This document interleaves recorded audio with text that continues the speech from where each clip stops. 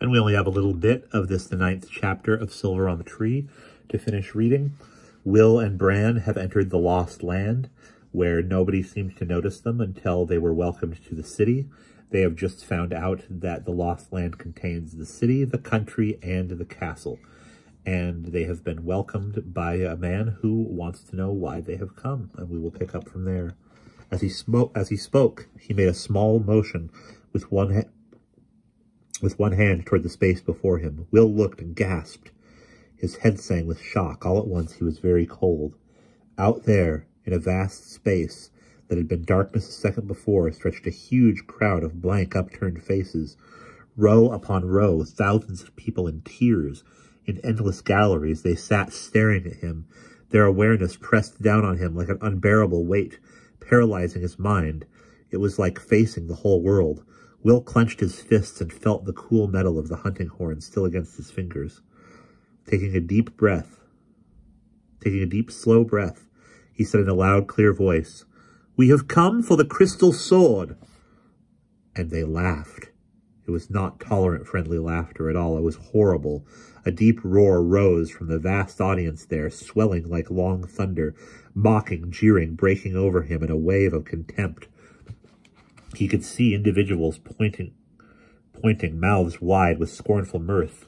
The ocean of their loud mockery engulfed him, so that he trembled and knew himself to be small, insignificant, dwindling down. Bran's voice beside him shouted furiously into the uproar, "We have come for Urias!" All sound vanished, as totally as if someone had turned a switch. In an instant, all the jeering faces were gone. Will drooped suddenly, hearing his tight-held breath go out in a small, weak gasp. And Bran said again, wondering to himself, "We have come for Urias." He seemed to be tasting the name. The man with the gray beard said softly, "You have indeed." He stepped forward, hands outspread. Taking each of them by the shoulder, he turned them to face the black emptiness where the endless rows of faces had been. He said, "There is nobody there, no one, nothing but space. They were all an appearance, but look up behind you, and there you shall see." Automatically they turned and stood staring. Over their heads, like a balcony suspended in the air, was the bright-lit gallery through which they had walked among the unhearing, reading people.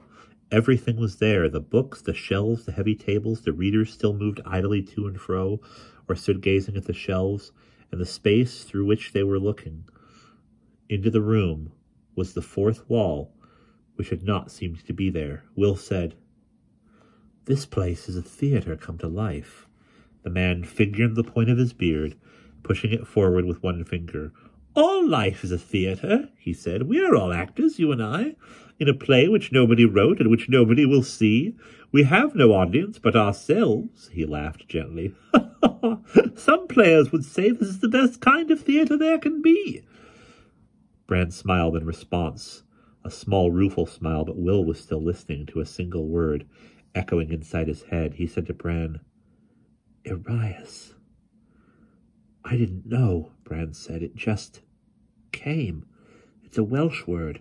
It means a big fire ablaze." "And the crystal sword blazes indeed," said the bearded man. "Or so they tell, for few living have ever seen it within memory here." "But we must find it," Will said. "Yes," said the man. "I know why you are here. When you asked the question about this land, it is not for our want of the answers. I know who you are, Will Stanton, Bran Davies. Perhaps even better," he looked hard for an instant at Bran, "than you know yourselves. And as for me, you will know me soon. You may call me Gwyn, or Gwion, and I shall show you the city." "The Lost Land," Bran said, half to himself. "Yes," said the man called Gwion. He was a lean, neat figure in black clothes, and his beard glinted in the bright light from the overhead. "The Lost Land, and as I said to you, There lie within it the city, and the country, and the castle, and the castle is where you must go in the end, but you cannot get there except by way of the rest. So here you will begin, within the city, my city, which I greatly love. You must take good note of it, for it is one of the wonders of the world that will not come again. He smiled at them. A brilliant sudden smile lit his face with warmth and affection, and lit their own spirits simply by looking. See, he said, swinging round, opening his arms to the back of the space that was like a stage. And the bright-lit gallery overhead disappeared, and the city grew diffuse, glowing all around, and suddenly they found they were in a great open city square. It was edged by pillared gray-white buildings gleaming in the sunlight, filled with people and music and the calls of traders at bright-colored stalls, and the sparkle and splash of water flung high by fountains. The sun was warm on their faces. Will felt the light rushing through him, as if the blood in his veins were dancing, and he looked at Bran and saw the same joy shining in his face. Laughing at them, Gwion drew them across the square, through the crowd, among the people of the Lost Land, and that is the end of Chapter 9.